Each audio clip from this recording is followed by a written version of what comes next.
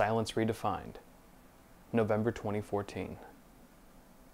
What's up guys, I'm proud to announce that this is my first how-to video, which essentially means I'm out of products to review. But this is a good thing, because what I'm talking about today is an issue many PC builders, including myself, struggle with on a regular basis, and not knowing how to treat it can have a negative impact on your performance. By the way, I'm sorry if this sounds like an ad for erectile dysfunction. Cable management is the topic at hand, and today I'll be going over some quick tips to get your rig nice and tidy.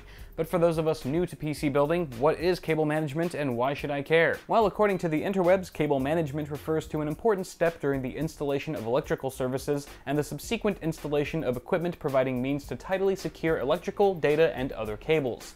In other words, it's about strategically arranging your cables in order to keep them clean and organized. Although giving the innards of your PC a cleaner aesthetic isn't the only benefit of cable management. Less cabling exposed means less surface area for dust to settle on, which can filthify your components at an increased rate and potentially impede their performance over time. Another key benefit of proper cabling is healthier airflow for your system. With a large serving of cable spaghetti in the way, the air current from your chassis fans is dramatically stifled by the time it reaches the components in your case. This can cause your hardware to overheat, decreasing performance and ultimately shortening its overall lifespan. So to prevent any of that from happening, you'll need something to tie your cables with, like zip ties, twist ties, or Velcro straps. Among my zip ties, I like to use a few twist ties, which are more forgiving if I need to undo something. You'll also want to grab some scissors, wire cutters, or nail clippers to cut off the excess cable length of your cable ties. I did want to mention I'll be using a modular power supply for this video, which means the cables can be physically removed from the unit itself. Because this makes the process of managing cables much easier and provides cleaner results overall, I'd highly recommend opting for a modular power supply for most computer builds.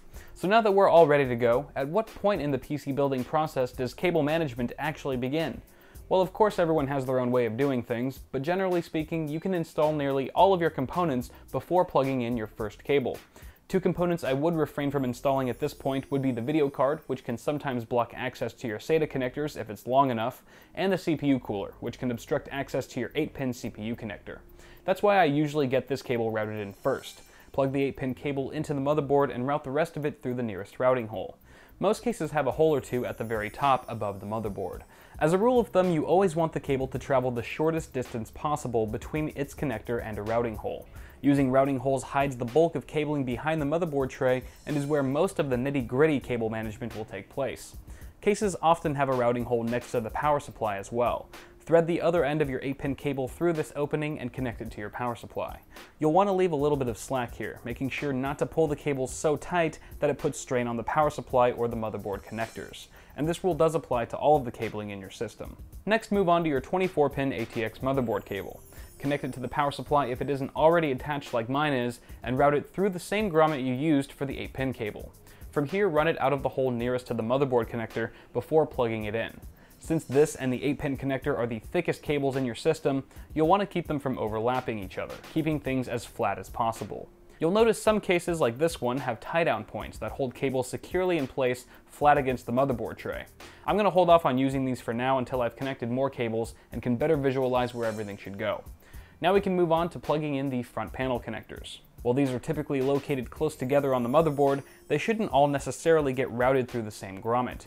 Check your case to make sure which routing hole makes the most sense for each individual cable.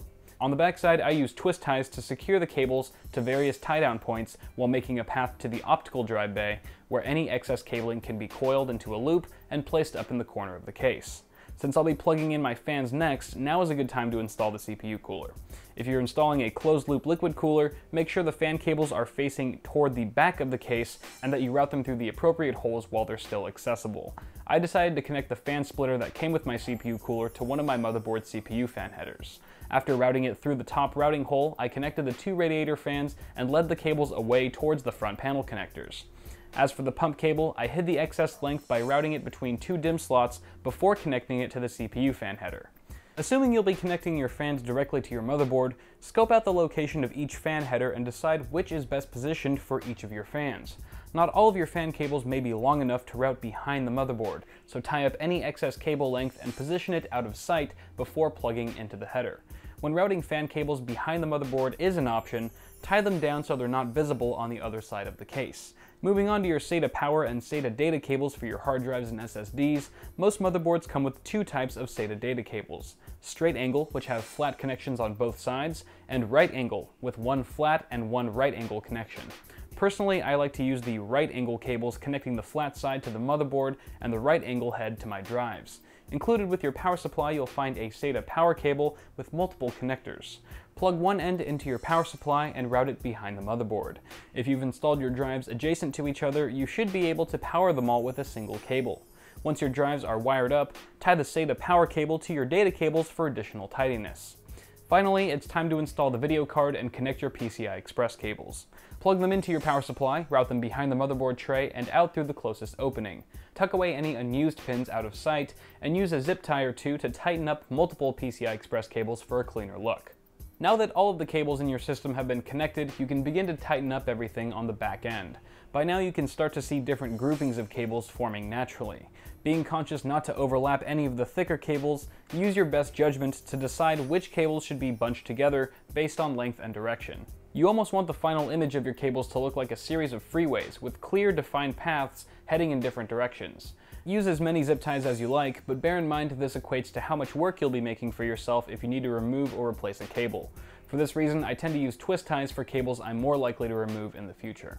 Follow all these steps and you'll experience one of the greatest things about building a PC, being able to fit that damn side panel on. As always guys, toss me a like on this video if you found it helpful and leave me some feedback in the comments. Remember to bookmark my Amazon affiliate link and do not pick up a torso chassis while you're at it, because I'm currently in the process of switching over to the same printing company that Logan from Tech Syndicate uses for all of his merchandise on epicpants.com. If you guys have ever bought anything from Logan in the past, you know the quality is super legit, so I'm pretty stoked to be opening a new store which will be launching very soon. Until next time, I'm Kyle with Awesome Sauce Network. Thank you guys for watching, subscribe to the channel if you haven't already, and I'll see you in the next video.